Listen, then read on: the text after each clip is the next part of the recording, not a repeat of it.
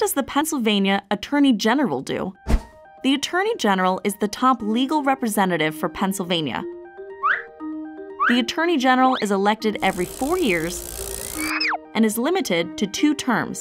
The job of the Attorney General is to protect citizens' rights and represent Pennsylvania in suits brought against the state.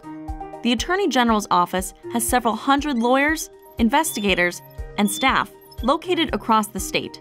The Attorney General's office works in 3 main areas. The first is the Criminal Law Division, which investigates drug trafficking, organized crime, public corruption, and other criminal violations.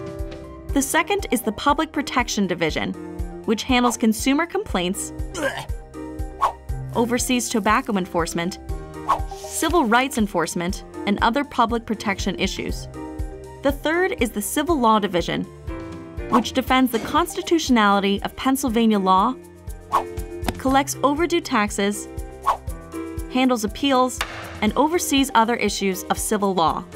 The Office of the Attorney General oversees all of these areas to ensure the safety and security of Pennsylvania and all of its residents.